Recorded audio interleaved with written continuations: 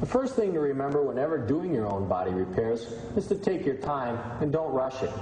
You want to make sure that all your materials have dried before you go on to the next step. In our case, we decided to leave our glazing putty dry overnight to make sure it was ready to sand. Why don't we go ahead and start, Randy? What grit sandpaper are you using there? Well, Scott, we're going to use a 120 grit sandpaper with a hard rubber block. First, I'm going to put my mask on. Okay.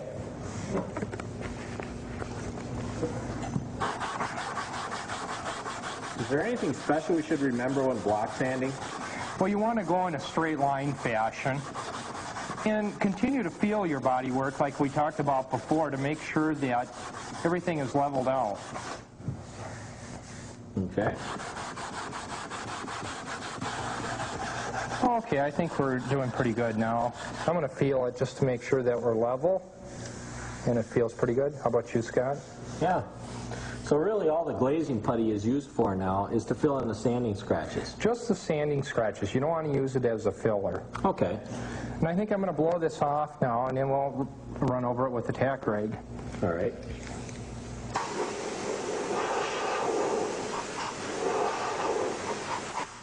Again, that could be done at home with like a vacuum cleaner or something like that too, if they didn't have air pressure. Yeah. Okay. And now we're ready for primer. One thing you want to make sure you do whenever using paint or primer is to shake her up good for a couple minutes before you start. Generally, once the ball rattles, about a minute or so will be fine. I think I got this one good enough, Randy. Okay, Scott, let's spray a little test panel first just to make sure that everything's working properly. Okay.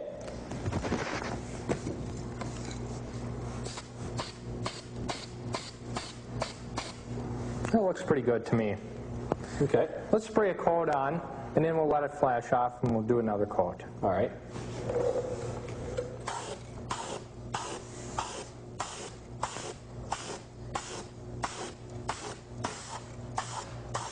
Whenever priming, make sure to use smooth, even strokes, periodically depressing the spray nozzle. Apply only thin coats each time. Once each coat of primer has set up tacky but appears dry, apply additional coats. Several thin coats are best to help fill any small sanding scratches or imperfections. Well, Scott, our primer looks pretty good. It looks like it's set up pretty good now. We're going to sand it with some 320 grit paper. Okay. What do you have inside the paper there? Well, I'm using a sponge inside of here. I'm using this as a pad so that we don't get any finger marks as we're sanding. We want to have some kind of a pad in between our work and our hand as we're sanding. Okay. Let's get started.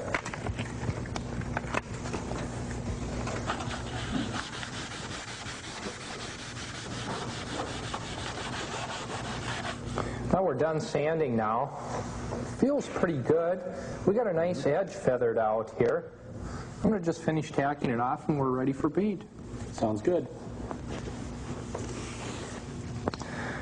But Scott, before we paint, we want to apply this chip protector, or what I would call a gravel guard, to match the original equipment finish on the bottom of this door panel. Okay, so that's sort of the orange peel finish that you see on many late model vehicles down towards the bottom of the car.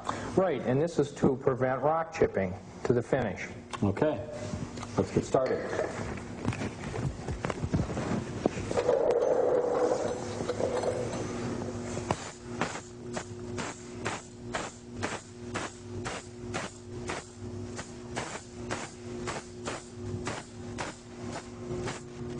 Well, I'd like to apply another coat here just so that we can match this factory finish a little bit better.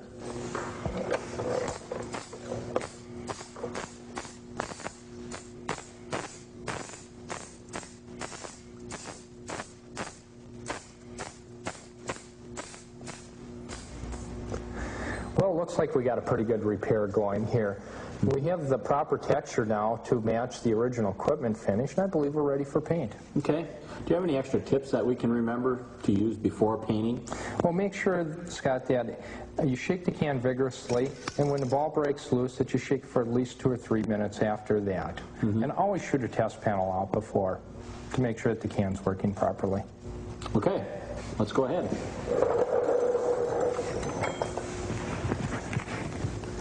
Lastly, make sure you're wearing your dust mask whenever it comes around to painting.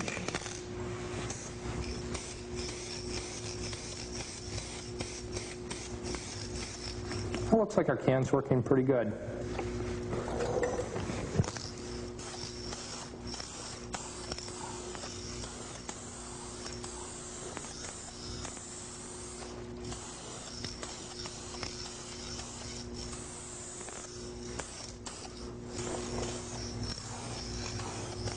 Just as we demonstrated during priming, you'll obtain the best results by applying several thin coats of paint. Here, we're applying the second coat.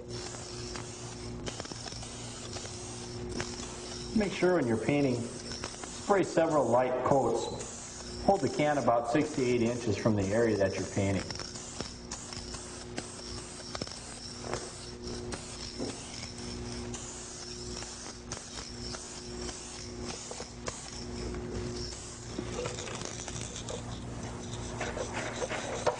Once each coat is dried, lightly wipe off the area with a tack cloth.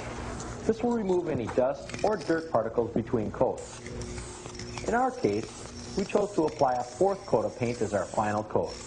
Again, the number of coats of paint will vary with your specific repair, but most commonly, 4 coats will cover the area that you are repairing.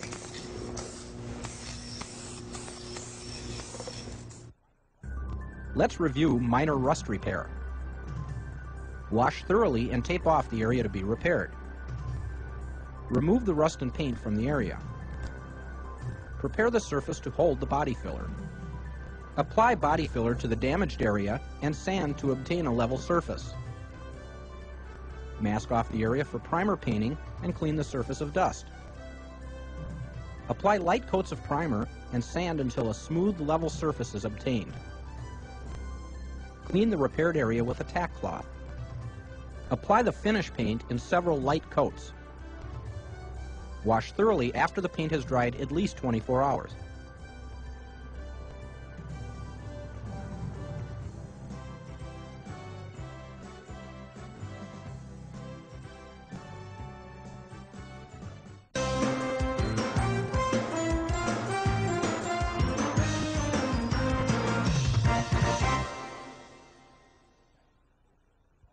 The items you will need to color sand and buff your vehicle's paint include a bucket full of water, a sponge and clean soft towels, some masking tape, 1,000 to 2,000 grit sandpaper, coarse and fine rubbing compounds and final glaze, a drill and 2 buffing pads or a machine buffer, safety glasses or goggles, and a good wax.